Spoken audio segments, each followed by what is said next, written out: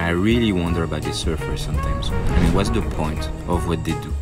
I mean, all day you paddle, paddle, paddle, and then you will stand, at least if you're lucky, for a few seconds, and then right by just the very same place you started.